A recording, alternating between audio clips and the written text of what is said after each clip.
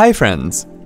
Hope you tried the resolution steps shown in the first 3 parts of this video to fix the issue when Firefox hangs or is not responding to your clicks or keystrokes. If not, watch them first. If the issue is still not resolved, then you need to check and disable faulty plugins. Here it goes. Open Mozilla Firefox.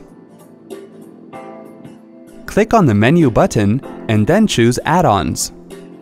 The Add-ons Manager page will open. In the Add-ons Manager page, select the Plugins panel from left. Select a plugin from the list and then select Never Activate from its drop-down menu. Repeat this step for each plugin in the list until all of them are disabled. You do not need to restart Firefox for the changes to take effect. Check for the problem.